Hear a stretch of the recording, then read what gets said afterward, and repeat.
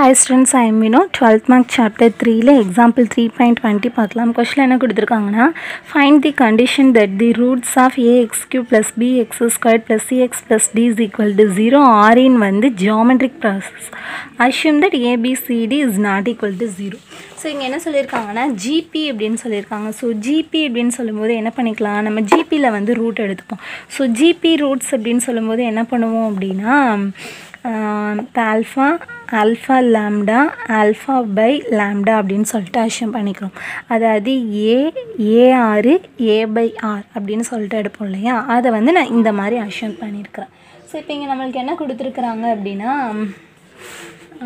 என்ன கேட்டிருக்கிறாங்கன்னா அந்த கண்டிஷனை வந்து சாட்டிஸ்ஃபை பண்ணுமா அப்படின்னு சொல்லி கேட்டிருக்கிறாங்க. ஸோ நம்மளுக்கு வந்து 3 ரூட்டு தெரிஞ்சிருச்சு. இப்போ என்ன பண்ணிப்போம், சமேஷன் 1 அதாவது சம் ஆஃப் தி ரூட் வந்து ஃபைண்ட் அவுட் பண்ணிக்கலாம். ஸோ இப்போ சம் ஆஃப் தி ரூட் பார்த்தோம் அப்படின்னா alpha by lambda plus alpha lambda is equal to minus B by ஏ. ஓகேவா, இப்போ மைனஸ் பி பை ஏன்னா அவங்க ஒரு ஈக்குவேஷன் கொடுத்துருந்தாங்க. என்ன கொடுத்துருந்தாங்க அப்படின்னா ax cube bx square plus CX plus D is equal to 0ன்னு தான் கொடுத்துருந்தாங்க. ஆக்சுவலி இதில் வந்து என்னென்னா ஏஆக தான் இருக்குது, பிபியாக தான் இருக்குது, சிசிடி தான். அப்போ கண்டிப்பாக நம்மளுக்கு இதே தான் வரப்போகுது. ஓகேவா, அப்படிங்கிறப்ப இதில் நம்ம என்ன பண்ண முடியாதுன்னா ஒன்றுமே பண்ண முடியாது. அப்போ என்ன பண்ணிக்கிறேன் அப்படின்னா இந்த ஈக்குவேஷனில் நம்ம சிம்பிளிஃபை பண்ணணும் அப்படின்னா ஜஸ்ட் ஆல்ஃபா மட்டும் வேணால் வெளியில் எடுத்துக்கலாம். அப்போ 1 by lambda plus 1 lambda is equal to minus B by ஏ. இது ஈக்குவேஷன் 1ன்னு வச்சுக்கிறேன். இப்போ நெக்ஸ்ட் என்ன பண்ணிக்கலாம்னா சமேஷன் 2 என்ன பண்ணுவோம், ரெண்டாக வந்து மல்டிப்ளை பண்ணுவோம். Alpha by lambda into alpha into alpha lambda plus alpha by lambda into alpha lambda is equal to C by ஏ. ஓகேவா, ஸோ இப்போ எது இதில் கேன்சல் ஆகும், இது மட்டும்தான் கேன்சல் ஆகும். ஸோ அதனால் என்ன பண்ணிக்கலாம்னா அதை வச்சுப்போம்.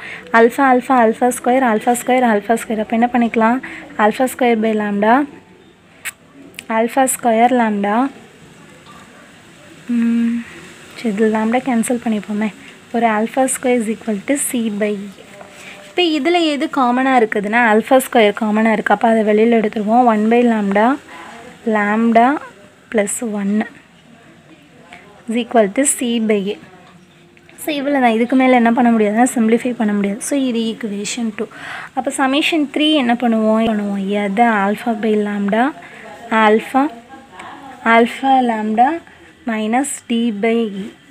அப்போ lambda கேன்சல்னா alpha cube is equal to minus D by இ. இது வந்து என்னென்னா ஈக்குவேஷன் 3. ஓகேயா, ஸோ இப்போ என்ன பண்ணலான்னா ஈக்குவேஷன் 2வையும் ஈக்குவேஷன் 1ஐயும் டிவைட் பண்ணுவோம்.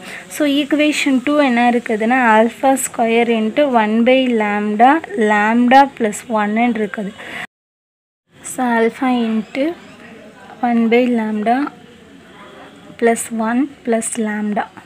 ஸோ இது என்ன இருக்குதுன்னா சி பை ஏ, இது என்ன இருக்குதுன்னா மைனஸ் பி பை ஏ. இப்போ இதையும் கேன்சல் பண்ணிக்கலாம். இது என்ன ஆகும் அப்படின்னா ரெசிப்ரோக்கலாக வரும். இப்போ இங்கே ஆல்ஃபா இங்கே கேன்சல் பண்ணுறோம்னா ஒரு ஆல்ஃபா இருக்கும். இப்போ alpha is equal to C by A into A by minus B. AA cancel ஆகிடுச்சுன்னா என்ன கிடைக்கும்னா மைனஸ் சி பை பி. ஓகேவா, ஸோ இப்போ இதை எடுத்து கொண்டு போய் என்ன பண்ணிக்கலாம்னா ஈக்குவேஷன் 3ல் கொண்டு போய் சப்ஸ்டியூட் பண்ணலாம். ஆல்ரெடி ஈக்குவேஷன் 3 என்ன கிடச்சிச்சுன்னா alpha கியூஸ் equal to minus D by ஏ. ஓகேவா, இப்போ இதில் கொண்டு போய் ஆல்ஃபா கியூபோட வேல்யூ அதாவது ஆல்ஃபாவோட வேல்யூவை சப்ஸ்டியூட் பண்ணோம்னா C by be the whole cube is equal to minus D by ஏ. இப்போ கியூப் உள்ளே போயிடுச்சுன்னா minus C cube B cube is equal to minus D by A. So ரெண்டு சைடும் மைனஸ் வந்து என்ன பண்ணிக்கலாம் அப்படின்னா கேன்சல் பண்ணிக்கலாம். ஸோ இது எந்த சைட் கொண்டு போயிடுவோம், இது எந்த சைட் கொண்டு போயிடுவோம், ஏசி கியூப் டிபி கியூப். ஓகேவா, ஸோ இதுதான் வந்து நம்மளுக்கு வந்து அவங்க ப்ரூஃப் பண்ண சொல்லியிருந்த கண்டிஷன். ஓகே, ஸோ அவ்வளோதான் இந்த கொஷின். தேங்க்யூ.